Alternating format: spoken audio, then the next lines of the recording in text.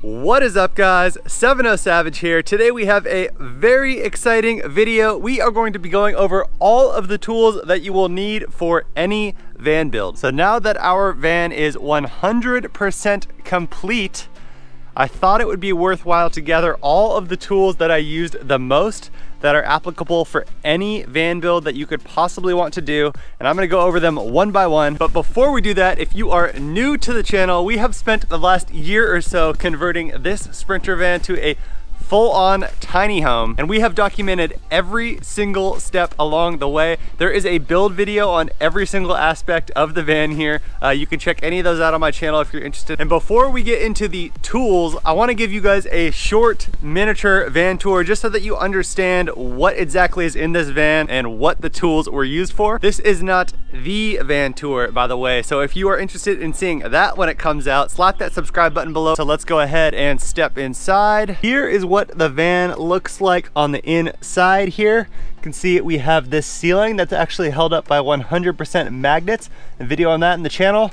Built these upper cabinets 100% custom out of Baltic birch plywood. We have our little kitchen galley unit with running water. We got a butcher block countertop. We have our swiveling table here. We have our swivel passenger seat. We have our extended bench here that has tons of functionality. We have ourselves a full-on toilet. To the right of the toilet, we have a couple outlets, both a 110 AC and a 12-volt DC. We got ourselves a storage drawer in here. All three of these are additional storage. I have my foam roller in that one. On this side right here, we have our electrical control panel. Underneath the electrical control panel is the big daddy of the electrical compartments.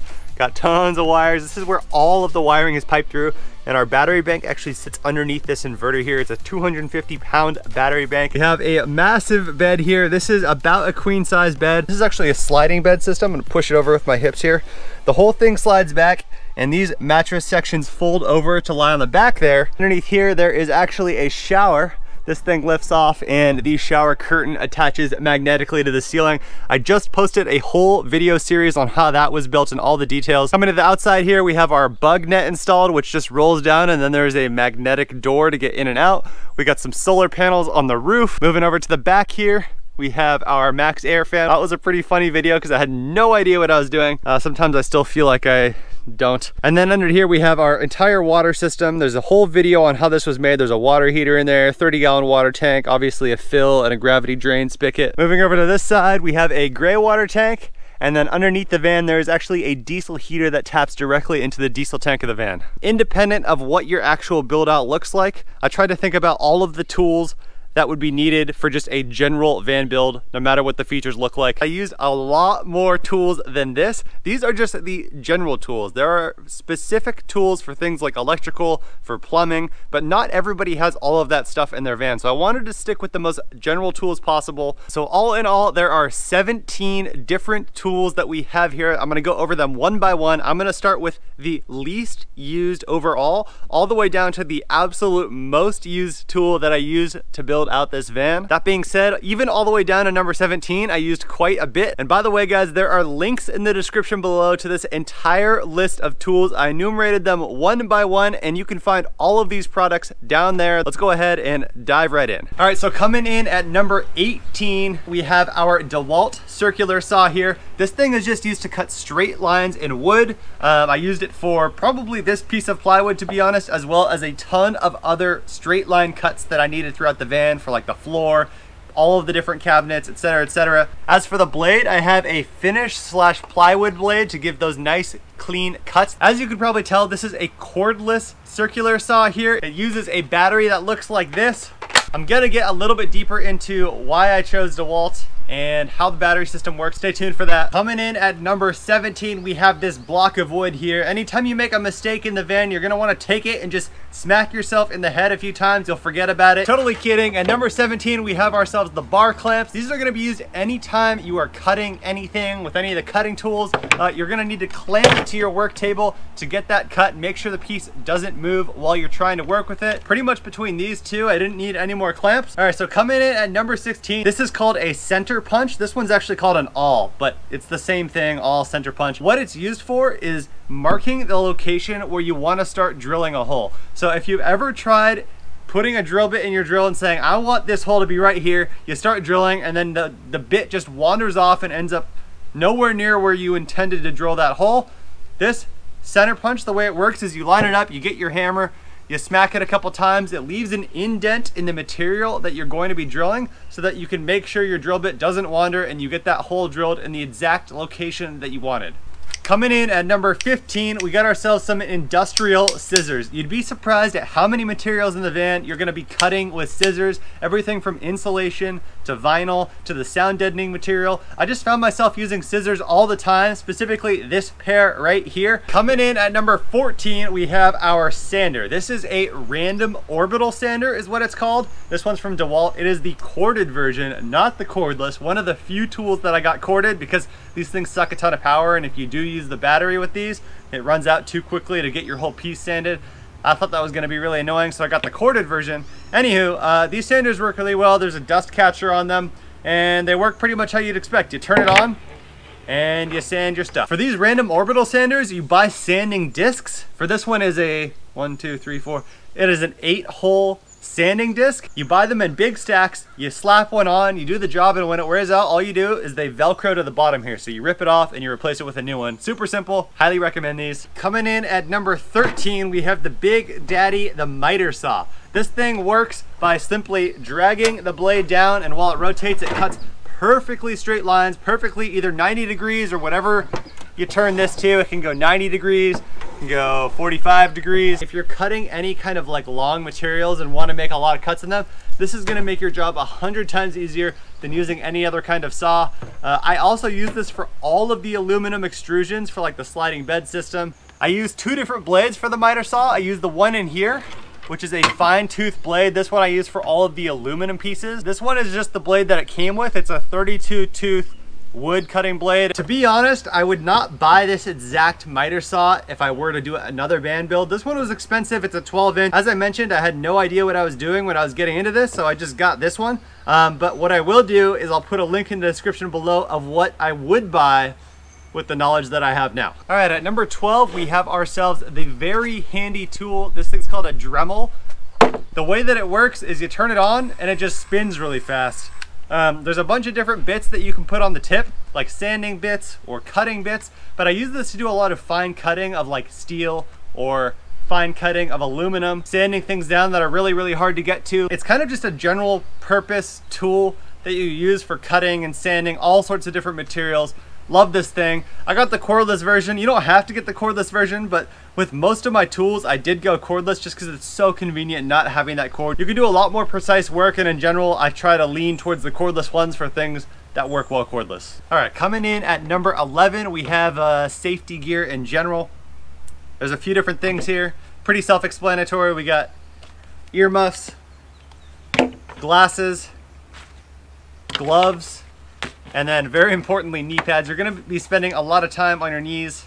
Coming in at number 10, we got ourselves a vacuum cleaner. This is actually 2 vacuum cleaners. I started with this one and I ended up buying this one. I think you could probably get away with this one. It's really, really cheap. This is like one of the cheapest ones on Amazon. It works pretty well. This is the little bit more expensive version of it. I'll put a link to both of these in the description below. Pick whichever one you want. It is super, super important as you're building stuff in the van, as you're creating tons of sawdust and there is just shrapnel flying everywhere. You want to be vacuuming stuff as you go. If you leave that stuff to sit and then you build on top of it, it's never going to come out and it's going to sit in there and like collect dust and mold and everything that you don't want. So vacuum everything that you do. Similar to the vacuum cleaner, we have the cleaning, but for the outside, and that is going to be the air compressor. This one is a small, quiet pancake air compressor is what they call it. And most of the time I just have this spray nozzle on it. So this is just gonna allow you to spray down your work, clear all of the sawdust out that you're creating. But I also use this for like the brad nailer. So what you can do is attach a thing called a brad nailer, and when you're building cabinets, you put nails into it. I use this for almost every single project in the van. Number 9. Next up at number 8, we have ourselves handy dandy screwdrivers. You want to get yourself a good screwdriver set.